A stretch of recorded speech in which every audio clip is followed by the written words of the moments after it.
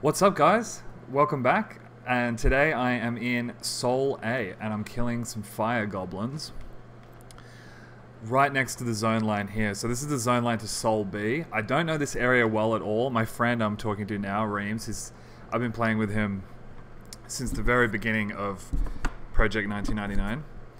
And he kindly showed me his little secret area. I'm not sure how secret it actually is, but it's a fantastic spot to solo. I'll add another little section to this video afterwards that explains the area a little bit better, because I've only been here for a little while. But I am level 33, and I was kind of stinging for a ZEM, an experience modifier, like a dungeon or something, because Guck was so kind to me. And my friend said this was the place to be, and he was totally right. This is a really cool spot. So there's a few types of goblins. There are young goblins, cinder. This is in order of how difficult they are. There's young goblins, cinder goblins, flame goblins, and then fire goblins. I might have those two mixed up. I should have snared him, because you don't want him to go into that room, so fingers crossed.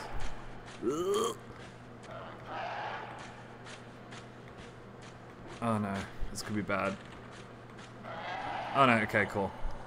Yeah, that was really stupid of me. There's usually two spawns in here and you don't really want to get them if you can avoid it. So, yeah, there are young, cinder, flame, fire, and inferno goblins. So, in my level range, which is obviously 33, I think about level 31 to 36, you want to stick to the fire and flame goblins. And you can add an Inferno Goblin into the mix as well. So the zone line to Sol A is just back here. I found this is a safe spot to just take him down, because there's two spawns in this room. One roamer, he roams from in there to out there. There is one goblin that spawns right there. There's one goblin that spawns right here. He should spawn in a moment. And then there is one that's... I feel like there's one that's sometimes there as well, and one here, and then two in here. There's a flame and there's an inferno. So the inferno con's blue. I think he's about level 30. The flame con's actually high blue or green, and he is probably level like 26 or something. So it's a cool area. Once you've finished up the spawns, which would be about 8 goblins, I usually run back to the zone line, med up, and by the time I'm full mana, they've all respawned again. You do want to keep on top of... yeah. Yeah, you do want to keep on top of these spawns, because there's either 2 or 3 that spawn in here. I think one's the roamer, but sometimes there's 3 in here, and it's way better if you can just grab them one by one. And then, yeah, I have noticed, I've been in here, I only just got here, but I guess that was 2 nights ago. I haven't been playing that much. But, yeah, there does seem to be a lot of high-level people in here just farming these goblins, because they drop this. They drop these ore blocks.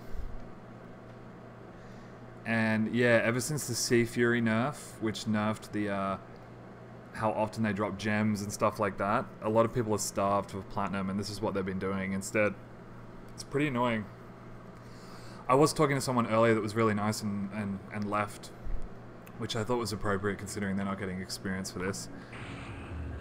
But yeah, these block of high quality ore, they sell for 50 plat to a merchant. They're very heavy, so you definitely want weight reduction bags.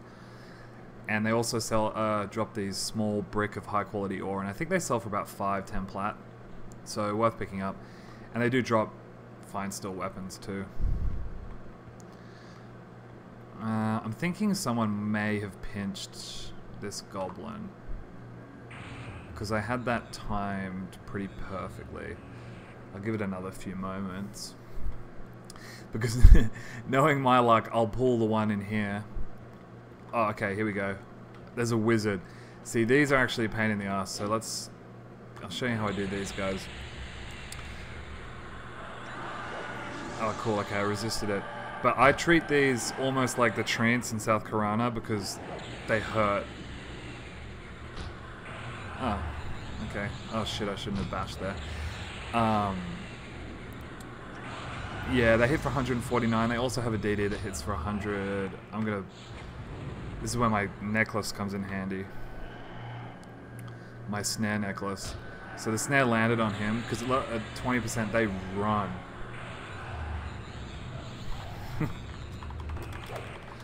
At 20% they run.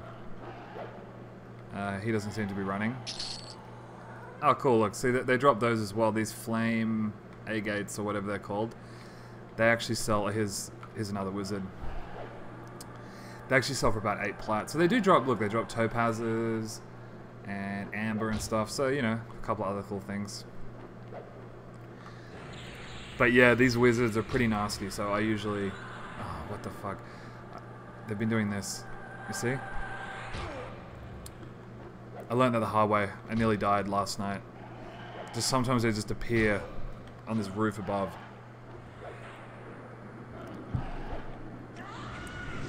Oh, cool. Resisted that. So, I do have slam. All large races have slam. It hits for 1 damage if it hits, and it interrupts. So, if I'm not feeling trigger happy, I hopefully save that for when they cast. But yeah, this guy's going down. I do have this bound to Q, my my little region symbol of Inaruk. Just so I don't have to click it. There we go. Slam, see look, casting interrupted. It's gonna cast it again, but maybe I'll get my cast off first. Oh, he dispelled. What did he dispel? I don't know. Cool. So that was a pretty good result. A carnelian. What do they sell for? I think they're crap, aren't they? They're like 9 gold. Yeah, so I'm going to play it safe at the moment just because I really don't want to die. I'm really close to level 34. And I don't want to do a double pull that involves a Inferno. Just because dying would really piss me off at the moment. So, it looks like Rocket Banana has just died himself. So, yeah, I'll update you guys. I'm going to get level 34 and I'll get my pet spell. So once I've done all that, I'll hit record again and show you what this area is like with a pet because it's going to make it a lot easier. Okay, cheers guys. Thanks for tuning in. Hey guys, welcome back. So I got to level 34 finally. Killing those stupid goblins. And now I'm in Lava Storm Mountains. I just gated back, grabbed all my spells, ran all the way to West Commonlands. Sorry, not West Commonlands, West Karana to get my Companion Spirit spell. So here's Lava Storm Mountains. Soul A is that little tunnel there. Soul B is that tunnel there. And then the temple is this tunnel here. Oh, am I going to make that? Nope.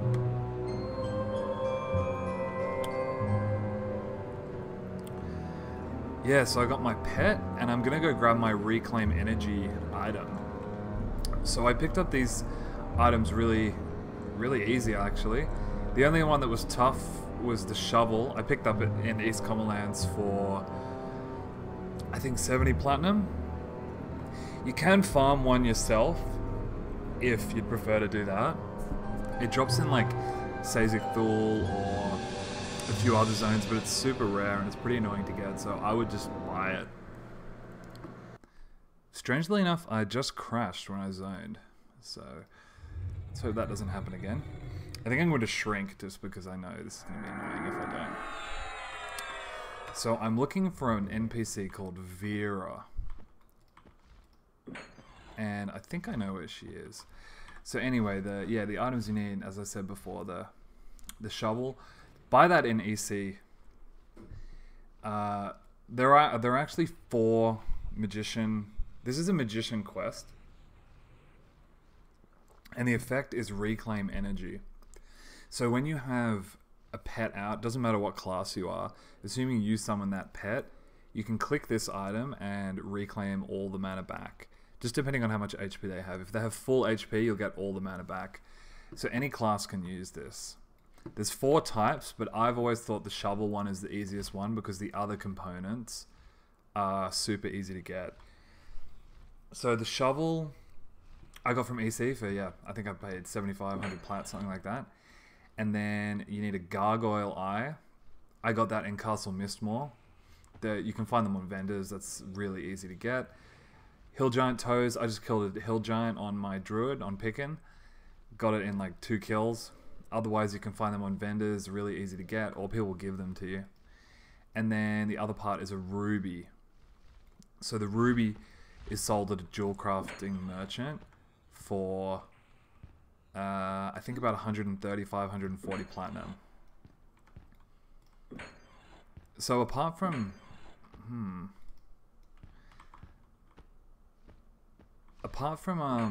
the shovel, everything else is super easy to get.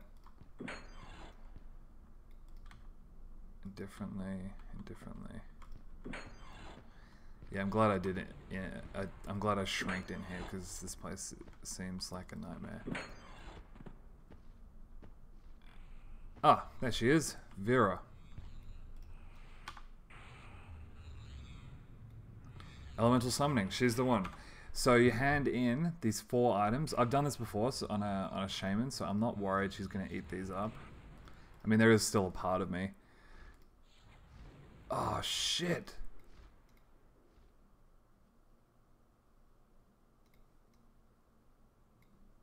Oh no. Oh no, I was so confident. Oh shit. Okay, fuck. Okay, I'm going to figure out what just went wrong there, and I'll be back. Hey guys, so I just worked out what went wrong. So I had the three items were correct: the ruby, the hill giant toes, and what was the other thing? The gargoyle eye. They were correct. The shovel, which I bought in EC, was the wrong sort of shovel. So whoever sold me that shovel, I can't remember who it was. I wish I bought it today because I would have his name. But they totally knew what they were doing because they sold me a shovel as in a weapon. Like if you rewind this video, when I click the shovel, you can see it has a damage and delay ratio, which means it's like, you know, it's like a weapon shovel. But the shovel you need is just an item. It's just called shovel. And it doesn't have damage delay ratio or anything. You can't equip it. It just sits in your bag. So, I mean, I'd like to think the person who sold it to me didn't know, but I have a feeling they did. I don't know. But, yeah, that kind of sucks. But I just told my friend Boopie, he was excited for me to get that thing, as was I. And he said, no, fuck that, let's go and get a shovel. So we're heading to Najina now. He's like a level 55 shaman. So we're heading to Najina now to rectify this. So I'll let you know how that goes. Alright, yeah, so Boopie pretty much cleared the whole place in 5 seconds, and a broom has dropped. One of these. So as I was saying before, there are 4 different types. There's a broom, torch, shovel, and one other one I can't remember. But the broom, they all do the same thing, they just call different things. They make a difference if you are actually a magician, but if you are a shaman, there it is. Doesn't really matter.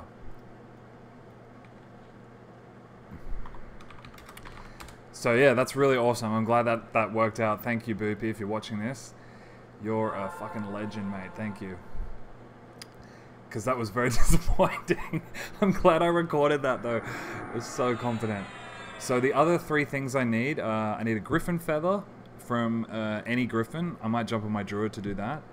And then I need cyclops toes. They're seriously easy to get. And I need a star ruby, which is actually only 60 platinum from a jewelry merchant. So even cheaper. So I'll record... In fact, I'll go and grab the griffin stuff and I'll record that on my druid so you can see that. Okay, cheers guys. Hey guys, so I'm back. I'm in Wraith Mountains on my druid and I killed about 20 griffins in North Karana. I finally got the griffin feathers that I need. And now I need cyclops toes and I need a star ruby. So I think this guy sells star rubies and I'm praying this area we'll have some Cyclops toes on the merchants. Ruby. Okay, he doesn't sell Star Ruby. That's Hill Giant toes. No Cyclops toes. There you go, Cyclops toes, 9 plat. Screw it, I don't even care. Okay. Cool. I need a Star Ruby. I don't think any of these guys... Nah, they don't look like they do. Cool, so that's 3 of the 4 items I need. Inkeep, what do you got? No Star Ruby. No Star Ruby. I like that outfit. And that's a, I don't think I've ever seen that face before. Okay. Nope. Nope. Okay, there is one that I know of in Western Commonland. So I'll go and grab the Star Ruby and I'll transfer these Cyclops toes, the Griffin fellas, and the Ruby over to my Shaman, and we will try turn in number 2. Fingers crossed. Alrighty guys, I'm back for round 2. This is the next evening. I ran out of steam last night. So I do have the items I need, the correct items I need. I have a Star Ruby, I have Cyclops toes, Griffin feathers, and a broom. So these were really easy to get. Really, really easy to get. Okay, it all just depends on which one of these you get. If you're doing this as a Shaman, because we also got a Steen or a Stein, or however you say that. But that one's actually really annoying to get. You need to get mermaid scales and something else I can't remember that's kind of annoying. You need ice giant toes, which are more annoying to get. So yeah, the broom or the shovel are definitely the easiest. Let's see if I can remember how to actually do this. Last time I kind of just found it by mistake. Lord Searfire. Okay. I think I go in here. And then she's out here. Yeah, cool. That's probably an easier way. I don't know how to... I don't know. Alright, round 2. Let's find out. If she chews this up as well, I'm going to be pretty pissed off. Okay. Cyclops toes, Star Ruby, Griffin feathers, a broom. There we go. Broom of Trillon. So, I can't actually equip it. You'll notice it's mage only. So, these items are designed for mages. The broom is air, the shovel is earth, the torch is fire, and the steen is the other one. Water, I guess? Yeah, that makes sense. And they do make your pets more effective. I think they increase their attack and maybe their HP or something, so they're definitely worth getting if you're a mage. They're more important to get than gear, actually, is what I've heard. You can basically be a naked mage, but as long as you have your focus item, then you're good. But they're great for shamans as well, so I'll show you what they do. So this is my level 34 pet spell. I haven't actually casted it yet. And what you can do is click the broom and reclaim it. So I'll show you. Gara, sorry mate, you only exist to die. So I'm going to put that there. Let's take levitate off. So Gara, you'll see I'm at 61% mana. I did fizzle once, so I guess this costs about, what, 300 mana or something? 350 mana. And when I click this, you don't get the whole thing back, but you get more or less the whole thing back. So I got about 300 mana back. So there's lots of ways, there's lots of reasons why this is a great item to get as a shaman. Number one, probably the most obvious reason is when you're logging out, you can just reclaim your pet, and then when you log back in, you're going to have some extra mana, which is going to be handy. Also, if you're zoning, or if you're in a place where you're going to lose your pet, like you're gating, you're zoning, you're getting a teleport, something like that, you just reclaim your pet, and then when you you'll get all that mana back, which is handy. And then another thing, I've never actually done this, but another one, if you've got a pet out and you're in a pinch, you can just reclaim the pet really quick just to grab 30% mana. Say you need to root something, or, you know, shit's going downhill, you need mana to gate, whatever. It's a good way of grabbing extra mana. And some people just have the pet out as kind of like a mana bank. Like they just leave the pet, guard the pet somewhere, go and do whatever they've got to do, and then when they need extra mana, they just reclaim the pet. So it's a really cool item to have. On my original Shaman ages ago, I got this at like level 50 and kind of wished I got it straight at level 34, so I wanted to make an effort to get it at level 34. So yeah, that's going to come in handy. I mean, it's not like going to change the way you play the character, but it's definitely a cool thing to have. Now let's see if I can find my way out of here. I think it's this way. Yeah, cool. And so I'm going to run back into Sol A and kill some more golems with my new pet. So cheers guys, thanks again for watching, and I'll catch you on the next episode.